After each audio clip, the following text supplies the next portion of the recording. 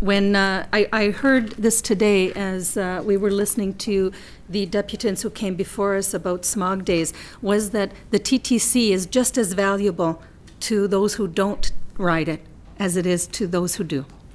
And that is that it reduces congestion and it increases health and safety for the citizens and the visitors to Toronto. And that's a given. And I think that we have to go forward with that in mind, that it's a service that we can't do without.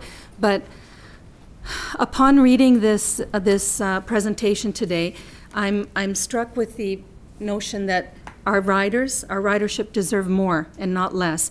They do their part and they do it admirably. No other operation of this sort in the world has to combat the challenges of underfunding from senior levels of government that we have to combat. And Madam Chair, you're an excellent chair. And I'm really glad that you're there. And none of the negative stuff that I'm going to say is directed at you. But you have to think that in the ramifications of what we heard today is that our riders bear the brunt, the economic brunt. This is not the case in any other municipality. This is not the case in any other country in the world. Well over 2/3 of the money that we get is from the fare box. That's a unique situation, and it's a unique situation because of the lax attitude of upper-level governments, if I can call them other orders of government, in this case the provincial and federal governments. So that said, our riders are already bearing the brunt.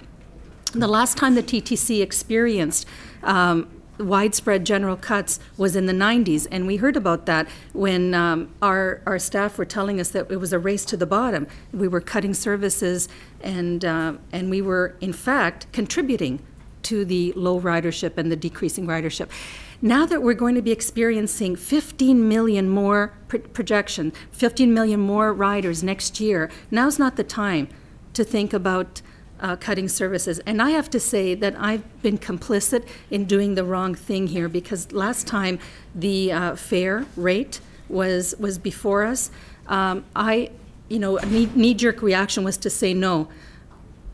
In retrospect, and listening to the Chief General Manager, it would have been the wise thing to do, and it would have saved us from the cuts that my constituents are saying was not very good for them, and you know the ones that I'm talking about.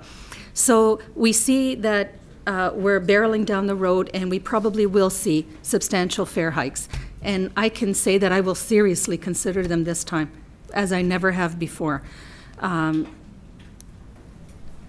There are more riders, and the way that the Chief General Manager described it to us, because there are more riders, because we're such an excellent service, it costs us more, because we subsidize every rider on our system. That is something that the public, I don't believe, has understood thus far.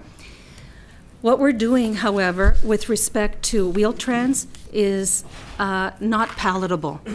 I don't believe that looking at cuts like we are doing to a certain segment of the health community, for example, if you need dialysis and we're looking at dialysis patients and saying we might cut you out and you will not be eligible for service anymore, that cuts to the heart of what we are supposed to do as a public service agency, and that's what we're supposed to provide, public service, to take a segment of the health community and say, we're looking at not giving you status anymore. That just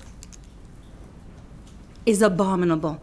And I understand why we're in these straits, and I don't blame anybody here. What I do blame people for is the essential service status. This is going to cost us, as I have warned in the past, perhaps hundreds of millions of dollars more down the road. This is something that we were warned about. That unconscionable act of doing something that is against the very nature of public service, I think, warrants a second look, and it definitely is something that is going to cost us both monetarily and otherwise in the short term and in the long term. Doing something as we did without a sober second thought is what put us in this situation in the first place. Thank you, Madam Chair. Thank you very much.